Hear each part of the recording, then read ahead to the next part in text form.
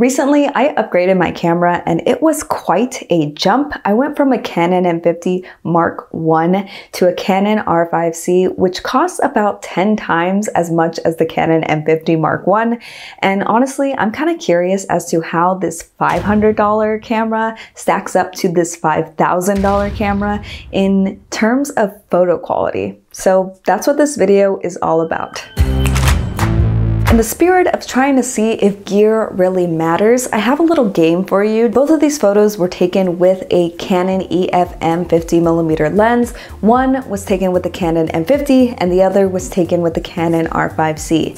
Can you guess which camera took which photo? Let me know in the comments down below, and at the end of this video, I will reveal the answer. Also, if you want to actually see these photos for yourself, there is a link in the description down below where you're able to download the high-res version of those photos, so that way you can pull them up on your computer and really do a side-by-side comparison for yourself. For all the tests that I'm about to put these cameras through, each of the cameras had a EF-M 50mm lens attached to it with a normal mount adapter. That way we have the same exact lens, just different cameras. So test one has to do with ideal lighting. And to me, ideal lighting is lighting in which I can set my ISO to 100 and golden hour. I love me a golden hour and a backlighting and a sun flare, and that's exactly what I did with these first photos. For this test, we have these two photos. On the left is the Canon M50 and on the right is the Canon R5c. Both of these photos had the same exact settings.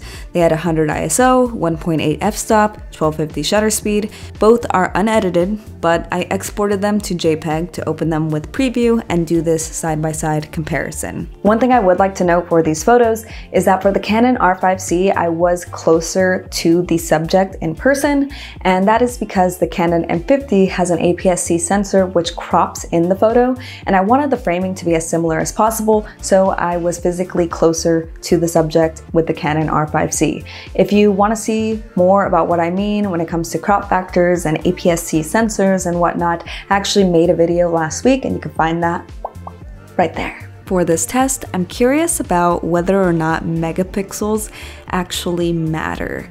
So the Canon R5c has 45 megapixels and the Canon M50 has 24. While this doesn't make for sharper images per se, it does mean more detail as you zoom in. So let's see what happens. So I've scaled up each of these photos 10 times, and you can see that now that they are both scaled up at the same amount, that my framing wasn't too far off in terms of me standing closer to the subject with the Canon R5c. But something else that you can also see is that the Canon R5c does have more detail and more color depth. And this might be because of megapixels, but it could also be because of the fact that the Canon R5c is a full frame camera. So it has a full frame camera sensor.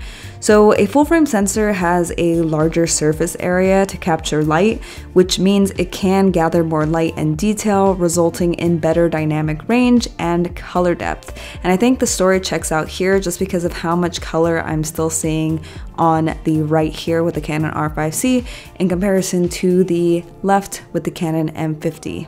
So the Canon R5c does perform better than the Canon M50 in this sense, but to be honest, unless you're blowing up your photos to huge prints, megapixels don't really matter that much, and the Canon M50 overall doesn't look too different when compared to the Canon R5c. Next up, I would like to see what happens when we increase the ISO for both of these cameras. So the Canon M50 has a native ISO of 100 to 25,600, whereas the Canon R5c has a native ISO of 100 to 51,200. So that's quite a big difference, but what I want to see in this test is how they compare in terms of grain as you start increasing the ISO. So let's see what they do. Here are some photos of the subject sitting the same distance from both of the cameras, and I'm going to zoom in a second, but these photos have an ISO of 1600, 3200, 6400, 12,800, 25,600, and 25,600 compared to 51,200, where both of the cameras are maxed out ISO wise. Let's see how much grain there is when I zoom into these things. So now we're zoomed in, and to start, neither of them have much grain, but as you start creeping the ISO upwards, you can see that the Canon R5c definitely has more detail, especially when you look at the threads. Even when the Canon M50 is maxed out at 25,600 and the Canon R5c is maxed out at 51,200, it still has more detail on the Canon R5c. So for the next batch of photos, it's the same for the Canon R5c, but for the Canon M50, I have photos in which I took a step back because in a real world situation with the Canon M50, if you wanted to get a frame like you're getting with the Canon R5c, you would have to be further away from your subject. So let's see what happens when we zoom in this case. So when we zoom in, you can see that right off the bat, the Canon M50 is already a lot more grainy, and it just keeps getting worse as the ISO increases, mostly because we're further away from the subject now, but honestly, we're gonna be further away from the subject in a real world situation. I just don't know if we'd ever have to increase our ISO by this much though. By the way, if you would like to see a quick side-by-side comparison of landscape photos taken with these two cameras and the same lens, hit that subscribe button because that will be my next video. For this next test, we are talking about capturing motion. For this test, I had the subject run at me when I was holding both of the cameras set at a shutter speed of 2000. When it comes to image processing, the Canon R5c has a DJI processor. This allows for continuous shooting up to 20 frames per second, which translates into you not missing a step. Whereas the Canon M50 has a DJI processor. This allows for 10 frames per second with single shot autofocus and 7.4 frames per second with continuous autofocus. And honestly, you can tell the difference just by listening to the shutter of the Canon M50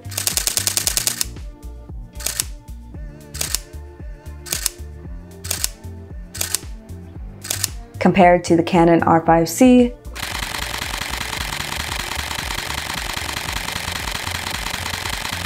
That the image processing on the Canon R5c dominates that of the Canon M50, which can come in clutch for capturing photos of a subject in motion.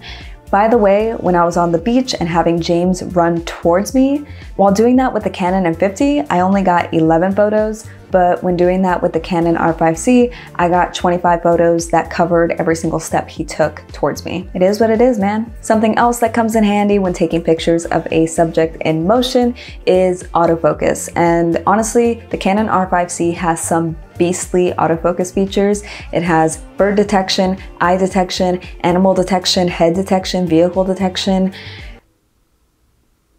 something else detection, I don't know, but it has a lot of autofocus options, and the Canon M50 does have one-shot autofocus and continuous autofocus, but its autofocus system is not as strong as the Canon R5c. However, in this test, it did hold its own, and for the photos that it got of James, he was in focus. But same goes for the Canon R5c. So there you have it. The Canon R5c kind of dominated the Canon M50 in all of these tests, but to be honest, the difference in the big picture is kind of negligible because I don't think a normal person who wasn't analyzing the crap out of these photos would be able to tell a difference. And I think that goes to show that what they say is true. Gear doesn't matter as much as the person holding the gear. Oh, and by the way, the Canon R5c took photo A. If you got that correct, reply to yourself saying heck yes. And if you got it wrong, reply to yourself saying you fool. And until next time, bye.